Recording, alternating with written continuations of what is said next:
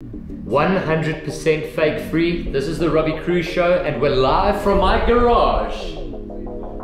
And famous people are going to sit right there. Nice. 90% of all single-use plastic goes to landfill or ends up in our oceans. UNsmother Nature. Let her breathe. On the show, somebody that's qualified for the Olympics. When you asked her when she was just 8 years old, she said she wanted to go to the Olympics, even though she might not have known what that meant at that stage. But she was supposed to be an incredible swimmer, and she's on the Robbie Kruse Show. We're very excited to welcome Kaylene Corbett. Thank you for having me. It's so good to have you here. I actually spoke to your manager, Henrietta Gravenberg, who's a very close friend of the show, close friend of mine as well, and made her recover incredibly quickly. She just recently had a back operation. But I spoke to her and asked her, this little girl from Hartswater. Yeah. They came from this little place in the Northern Cape, and now you're going to the Olympics this year. Yes, yeah, so it definitely wasn't originally planned like that. I won't say that it was always the dream, but it wasn't planned exactly like that. It's very exciting. Yeah, so at first it got cancelled last year, which was horrible. Which sucked, yeah, this whole COVID thing. But yeah, I mean, hopefully it looks like there's sunshine at the end of the tunnel. And we're going ahead full blast for this year Olympic Games, which is so exciting. Yeah. But let's take it back before we chat Olympics. It was a dream. It started somewhere, and that was back in Hartswater. That's where you grew up. It's a tiny little place. I went and Googled it. It's like they give you like this little footprint, like this little mining kind of town. There's absolutely nothing. Like it really is like absolutely nothing. But honestly, the best place to grow up in. Like it was amazing. I had the best childhood there. Grew up with so many friends. Jy het in die landerye gespeel. Like it was the best. Swam in the dam.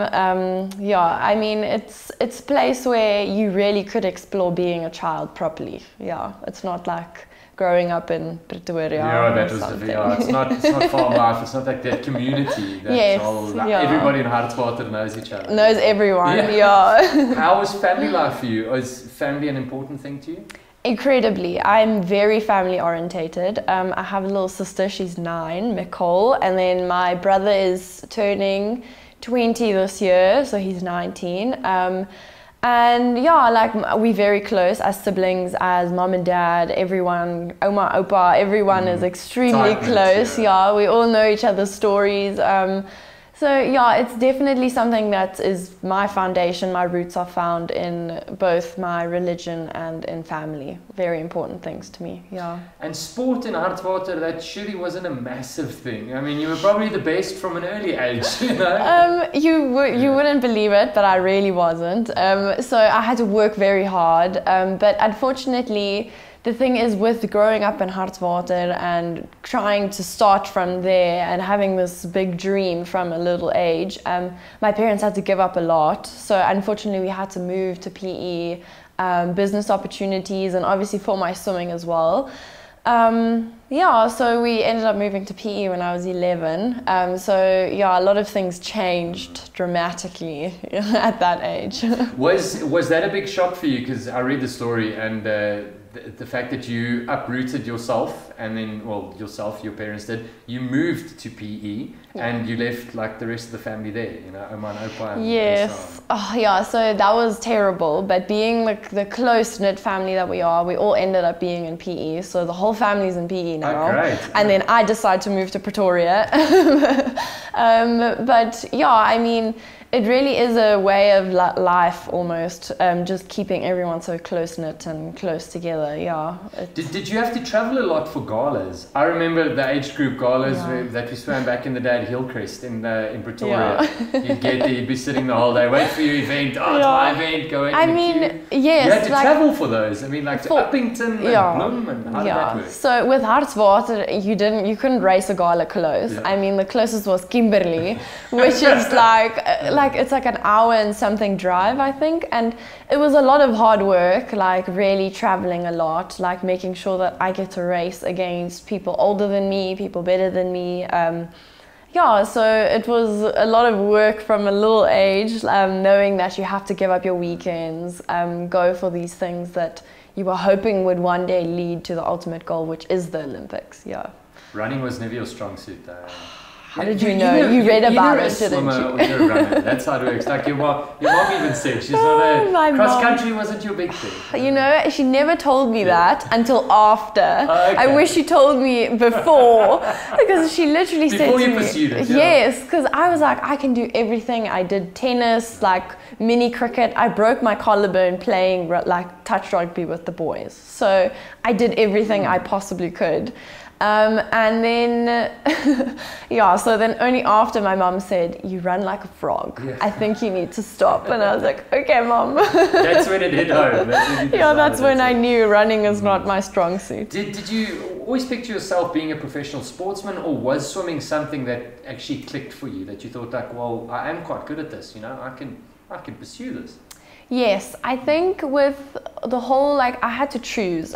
We got to an age where I think I was 14 and I was still doing netball and tennis and everything, and then... And you were good at it as well. I mean, you were playing first team. I wasn't terrible, yeah. So I was pretty, like, okay doing all of these things, and then you hit an age and then it's like you need to choose now. Like, either you invest all your time in swimming, or you start, you know, pursuing other things, or you start doing academics or something.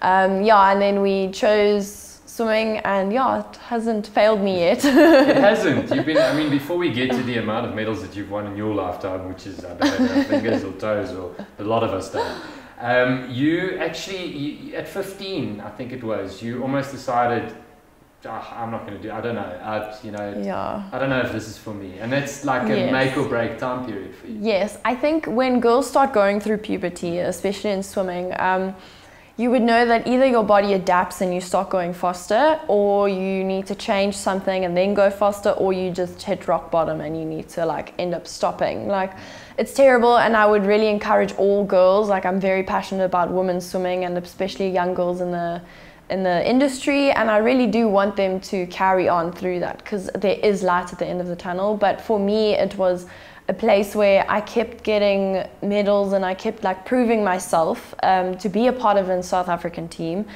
and just not making it. And then I decided, well, if I don't make it this year, I was 15 at the time, which was 2015, I decided that if I don't make it this year, I need to stop. Like, then I need to start focusing on academics, or at least tone down on the swimming and then decide on what to do. And then I finally like made my first national team, and I was so happy. Was that when you went to the youth Commonwealth Games? Yeah, youth Commonwealth and then it was a SA team that you made. Yeah, so I made the youth Commonwealth Games in 2015, and it was an amazing experience. We went to Samoa. It's like a small island off like New Zealand, which is blue waters, like the most amazing travel experience ever. And yeah, I ended up doing quite well, and I got a couple of medals there. I saw that, yeah. 2 silvers as well. Yeah, 2 silvers and 2 bronze. How amazing! Where do you keep all your medals? You've won so many medals. Like, by the time I was going through your CV, and like by the time I got to like the juicy bits of who you are, I was like, oh, one more medal. Yeah, I mean, like, I think now, knowing how much it meant to me back then, I actually started giving some of them away. Because I think it means a lot more to little girls getting a medal somewhere, because it meant a lot to me. But now it doesn't mean as much, but it's always an honor getting a medal anywhere. Yeah. You speak about puberty, and nice and openly, I like it, and the effects that it has on a woman's body. Yes. You know, as a sports star compared to like what a man doesn't have to go through. Yeah. I mean, the testosterone just increases or it doesn't. And then you guys get better. Yes, and that's it. You know, so that's something that that you're passionate about is women and kids as well. That's So that's something that people need to speak about. I definitely agree. Like, especially women and girls being educated about their bodies and puberty and what happens in your body and how everything changes. And something that's really important and close to my heart is children, because I'm studying foundation phase education at the moment at Tux. Oh wow. And yes, I think it's really important for young women to know that these things happen to all of us, and we all go through them, and to get to know your body and know what is the limit and when to stop, and especially being a proper performance swimmer and being like really hectically pushing your body, knowing when to stop and when is enough as well. And you're only 21 years old. I can't believe it. You've got like this old head screwed onto these shoulders of yours. But shame. You're busy studying at the moment foundation foundation phase education. Foundation phase education. Yes. Is that something that you're probably going to pursue after your swimming or during your swimming even? I think, is it something you want? Yes, it's something I definitely want to work with kids. It wasn't my first option. Like, I really wanted to go into special needs children and all that kind of stuff, like speech therapy. That was my first go-to thing that I wanted to study if I was grade 10 and you had to ask me this question. But unfortunately, it's a lot of work to couple that with a lot of swimming. Being a professional sportsman. It's, yeah, I can't do both. So then I had to choose, and it ended up being still pursuing my absolute passion, and that's children. And no, I'm going to do courses and stuff after, and definitely work with special needs children one day. Take me through your day. How tough is it to become an Olympian? The story behind it. Well, it definitely didn't. I struggled a lot this last couple. I'll be completely honest with you. Struggled a lot this last couple of years. From about 2018, when I moved to Pretoria to join Rocco Meiring and He was incredible. I can't believe we actually spoke about it. I was coached by her coach. Obviously, didn't work wonders for me. But here we you are. will work wonders now. No, he's incredible. Rocco, big shout out to him. Yes, yeah. He's doing an amazing job. You came up to specialise with him. Yes, I moved from PE to come and swim with him and join his program, and it worked wonders for me, especially. I joined the program and first went through a little bit of a dip, and then your day would start out with either gym or swim, breakfast before that, then another second breakfast after. Because you're famished by that time, you're so definitely. hungry. And then, a couple, just making sure that you have a team around you, such as a dietitian, a physio, the most important things like a gym trainer and all those people, like a psychologist as well, which I work very close with. Making sure that you see those people on a weekly basis. Then also really important to me is knowing that you have a great foundation and support system around you, which is outside of the professionals that help you, which is either your family or the people, your friends close to you, and all that kind of stuff. Yeah. And family, what you say it means a lot to you, but are they very supportive in the sense that they're around the pool, they're watching you, it's SMSs, it's good luck? So. Yes, yeah, definitely. I think my gran has prayed for me more than anyone in this whole world. And they do, don't they? Yeah, so I think it's really important to have those people, and to have those people support your dream, and when you feel like you can't go anymore, then they're ready to go even more. So, I mean, that's why it's so important to have these people, is to know that they're there through everything. At what stage did you know, did it click for you that I can go to the Olympics? I as Kaylene Corbett, can represent South Africa? To represent South Africa and to go to the Olympics, I think, is a little bit different. True. It's the one is way harder. But it's also just as amazing. I think just to be a part of the South African team, we have such a great culture in South Africa with sports. To be part of the team and to be there on a World Champs or Commonwealth Tour or even World Student Games is also amazing achievement. And then to step it up a little bit more and go to the Olympics is definitely something that I always wanted. From a little girl at age 8, you would think that you would always want it, and then getting to the point of I think I believed when I could go to the Olympics was really I could do this was only in Feb 2019. Oh, wow. Where I was I really can do this. I think I really can go for this, But it's always a dream, and you really always believe deep down in your heart. It's always rooted, that dream's always rooted inside of you. So yeah, like no matter what, you always hope and believe that you can do it. And can you believe we're here? Can you believe we're in the year? I mean, it was supposed to be last year, Yeah. but now we're in 2021, and it's amazing. Yeah. Plot twist. Last Plot year twist, was. dum, dum, dum. But I mean, what would Yeah. life be if it wasn't for plot twist? And especially you guys, like Yeah. I say, you guys. I mean, like sportsmen and women everywhere.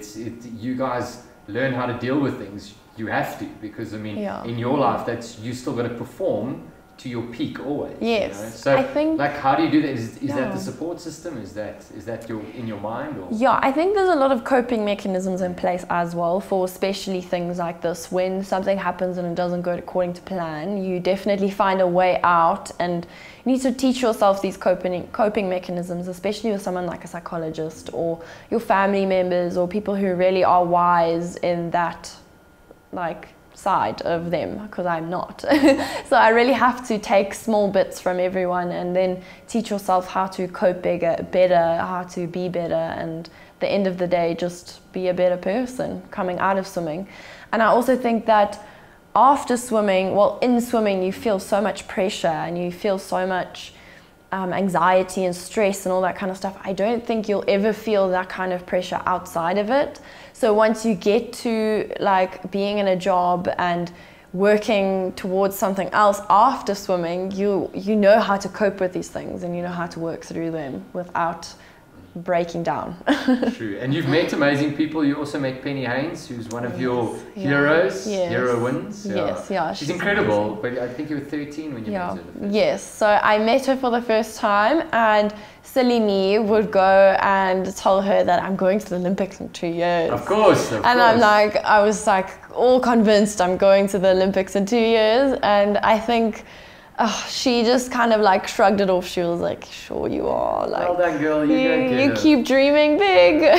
And then ended up only qualifying 4 or 5 years later. So, yeah. Well, it's still not bad. You're still there. You weren't even 20 yet when you qualified. Yeah. So at 19, it's 19, not bad at all. What goals do you set for yourself this year? Is it you're going over there just to, represent us just because you made it? You made the Olympics. Yeah, it was very unexpected. I really wasn't planning on going to the 2020 or 2021 Olympics. I was planning on only going in 2024.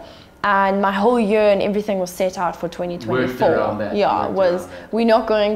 If we go, great, but we're going for 2024. And by the grace of God, I ended up qualifying, and it's amazing. Like I said, the rest is history. No, But that's really amazing. I don't know if you saw this when you walked in. I'm not plastic. It's a lot of people that we get on the show, or actually every single person we get on the show, we get on for a reason. We put you through filters, we check. Is this person not plastic or not? And I just loved your story, I really did. But what does that mean to you if you see that?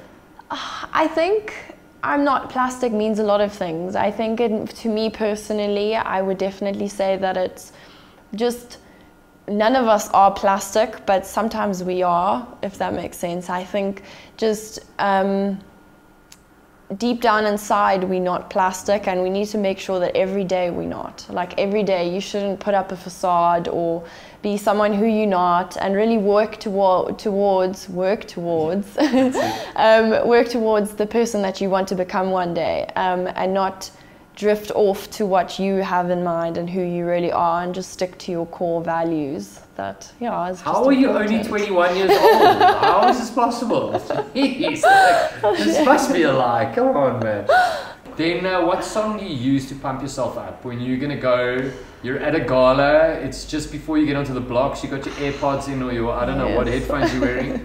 Dare I what do you say shadow this? box to?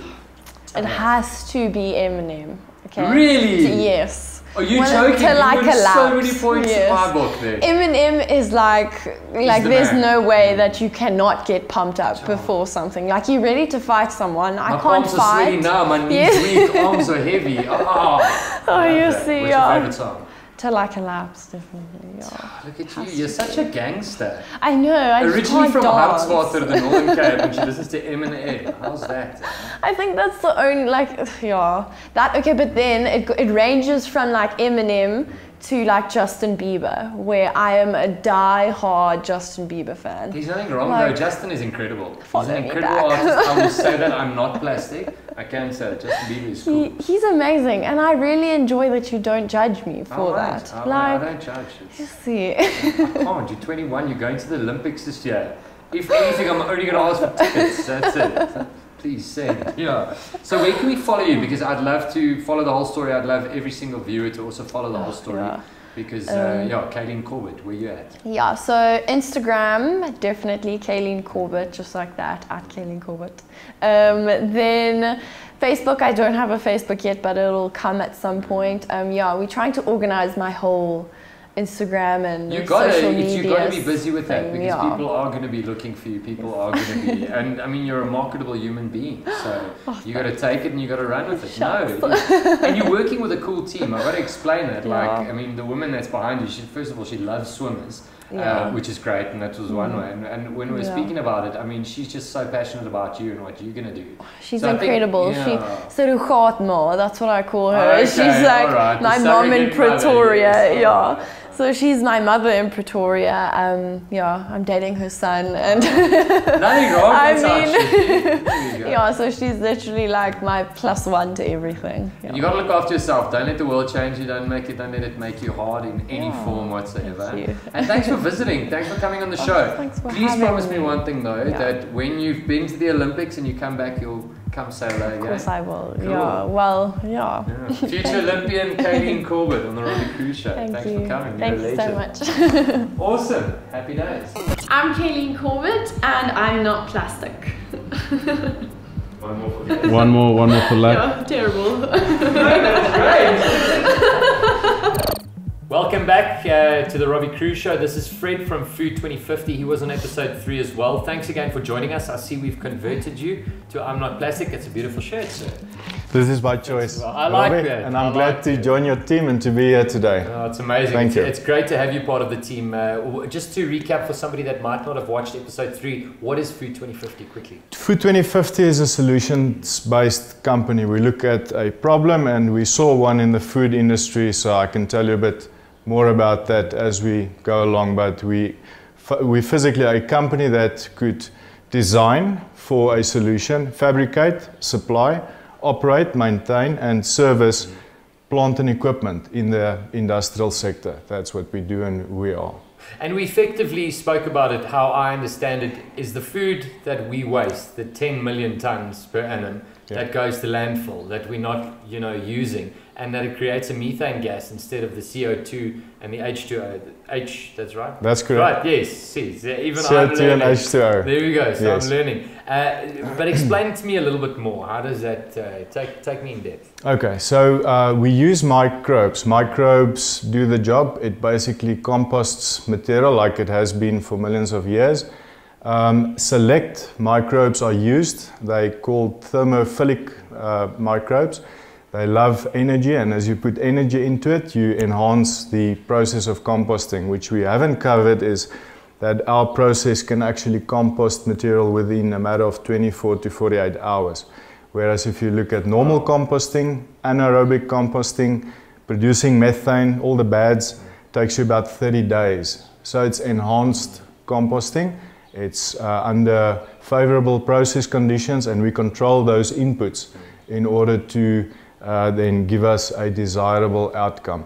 That's why we need control. It's a process with its controls and its design parameters. Like you mentioned on episode 3 as well, there's no catalyst, there's nothing that's happening. It's just there. There's nothing that's adding value to it, to control. I like it. Well, we create the problem, and we expect Mother Nature to sort of fix or nurse it, where in our case, we create the problem, but we also create the solution. And all of us have to sort of get to that point where we realize that we have to do something about the food. So the food that goes to waste, about 5 million tons goes to landfill at the moment, and we don't have very good data in South Africa. A lot of people have done research. The CSIR have done some good work to give quantum to these values and figures, but it's a serious problem worldwide. And so the cups we drank out last week, they are fully compostable. It was little coffee cups. We'll show you a little video as well of how the machine works, the Food 2050 machine, which I think is incredible. It's really cool. I can't believe that that cup becomes basically soil again. That's what it's 100% compostable. We took those, we put it through the machine, and that's what happened. It does, yes, and we'll post you guys with a bit of videos and photos as evidence of that, but it really does, it does the trick. Within 24 hours, you don't see the cups, they disappear, it becomes compost. And the amazing thing is, with these control parameters, even though the food that you put into these machines, though the consistency of what you put in change, as you know, today we eat chicken, tomorrow it's beef, and as we go along and put You're different... not going to separate all of that. No, you just throw it in. When the machine performs well, it has this distinctive smell of compost. Now the compost that we, refer to as a, it's a bit of a nasty smell. Potent smell, yes. This actually smells like fresh tobacco that you buy from the tobacconist, and you open that bag, it's got a fragrance almost. That's how it smells, day after day after day. It's a controlled environment, and then obviously you can use the compost and you can plant material into it. So you can't use it in its pure form, it's very concentrated, but you have to work it in with soil like normal compost. But needless to say, so, and I don't need to interrupt you, but that is still, even though it's potent, like you say, it gets mixed. So it is going back into the earth. Yes. It's not, that's the main point. Absolutely. Yeah. All the energy that we wasted through, digestion of sunbeam and water and nutrients and forming these plants and vegetables that now goes to waste. All that energy is still contained. And what the composter does, it basically concentrates all that energy into a mass, 15% of what you put in. So you put in 100 kilograms, you end up with 15 kilograms of concentrated nutrients that you can then provide back into the system, and that's what it does. 100% of what you put in, you can then utilize afterwards. That's what the machine does. And that's not landfill. That's not going to a bad place. And look, Fred brought us something for show and tell as well. It's Food 2050. That's a nice little, I'll show you, we'll get a nice little shot of that. But if you look there, that's some of the actual soil that we've mixed with that. And that's coriander that's growing in there. So those coffee cups, mugs, those compostable coffee cups that we had, we put them through the machine, and this is what came out. This is physically what we've now mixed with the soil. We'll post a bunch of videos for you because I think it's really cool. But Fred, thank you very much for coming out. I think we are still going to do a lot with Food 2050, and we look forward to promoting you guys, look forward to, like I say, working with you and to see where we can take this, because I think this is what the future holds. This is the future. Yeah, this is one step closer to saving Mother Nature. Yeah, for sure. Thanks for coming. Thank you so much, Robbie. Privilege.